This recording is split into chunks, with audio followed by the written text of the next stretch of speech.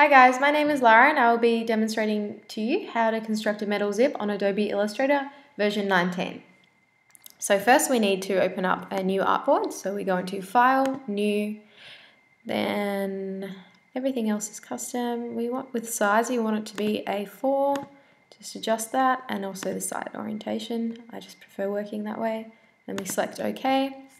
Once it's loaded, we will first be making the zipper teeth. So select the rectangle tool on the left-hand side and you just click it there. So you want the width to be 2.5, you can see I've done this before, 2.5 millimeters. Just delete the excess there. If it doesn't have millimeters as the increment, you want to change that to millimeters, then click Tab, and the height will be 5 millimeters. Then we'll select OK. It will be in a small selection in the page, and what you do is you just zoom up on that and move over to where it is.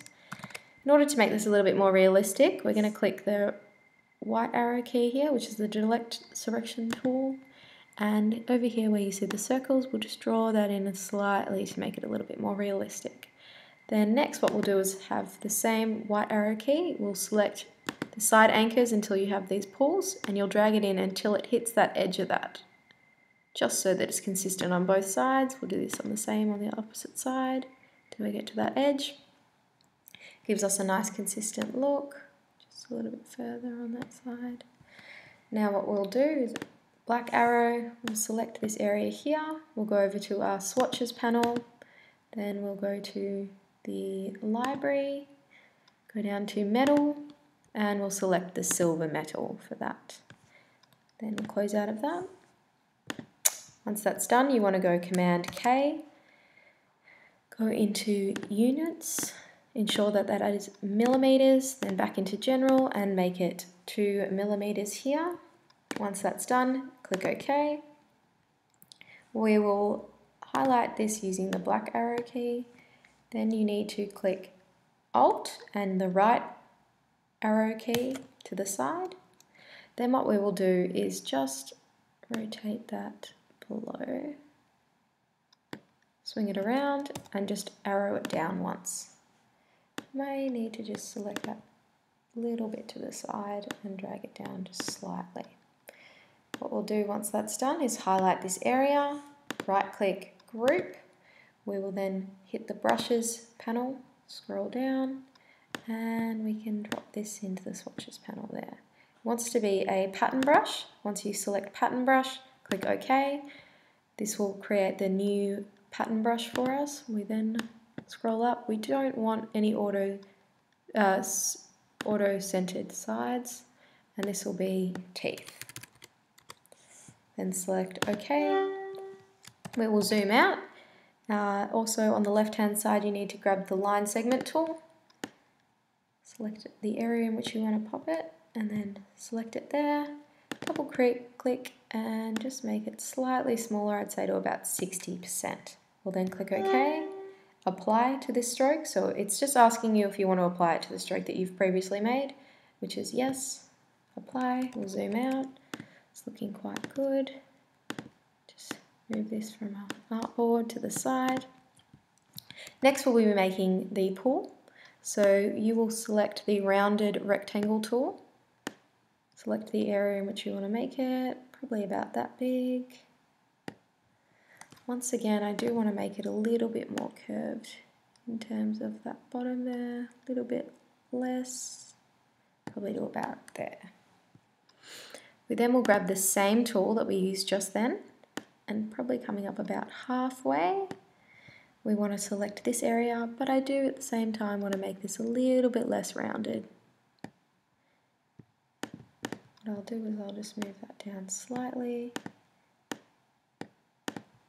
So select it with your black arrow key, also known as the selection tool, and then you'll hit Alt and arrow it to the side 3 times. Select it over slightly, select that over, just ensuring that these are even. Once this is done, you want to highlight this area. Select the effects, then scroll down to Pathfinder, click Pathfinder, and it should come up with the selection box here. You want to hit divide, ensuring that all objects are overlapping, otherwise it will not divide. You then want to right click, ungroup, and pull away any of these excess areas that we don't need. So this is the beginning of the pool. Once this is done, we will select the rectangle tool again, create the size of the pool that we want for this. Probably about that big, just ensuring that it is in the middle. Do want to make it slightly wider, then we'll click the right selection tool, move it over slightly so it is centered, showing an even amount on both sides. Then I'll select the rectangle tool again, just selecting where I want to take out areas, probably about here. I just want to fix this up here at the bottom. So what I'll do is I'll grab the white anchor tool, the arrow tool, select this area once, drag it in slightly just to give it a little bit more of a realistic look. Select it once on the other side and drag it in slightly as well.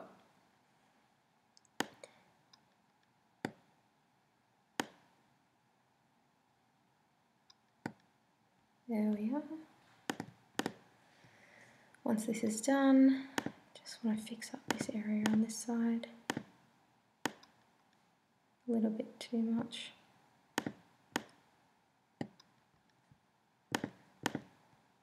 Once that's done, we'll then select rectangle tool down here and fill this area here too. What we want to do as well is select the large area here, then select the second box and then the third and drag it out of the way. Once again, I want to use the Pathfinder tool, divide, then I will right click the area, ungroup, remove the areas that I don't need over here, drop them down and paste this back onto where we were working. You can see it's starting to come together quite well. Drop that, just make sure it is in the middle, like that. Oh, sorry guys. We will then select a piece that we used before, like this. The white arrow key, just drag in those sides slightly, and just drag in these sides again as well. So this is probably just going to reshape it slightly, just to give it a little bit more a realistic look, like this. Then I'm going to select it on here. Might just make it a little bit bigger. And that's it. So zoom out.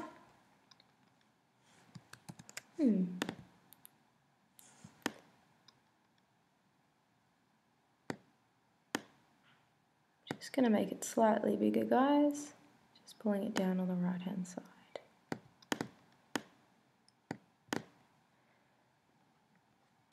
Now that we've made that, I'm just going to grab the area here, make a bit of zip tape in there, hold shift in order to keep it straight. Zoom out and we'll select that area there. You can see that it is showing up here on top, which we don't want because it doesn't look like it's proper zip. So what I'll do is I'll right hand click this, go down to arrange, and I want to send that to the back. Now you can see it's properly proportioned on top, and that's how you make a zip. Also, what you can do is you can also add a little bit here at the bottom just in order to make it look finished and complete. Thanks guys.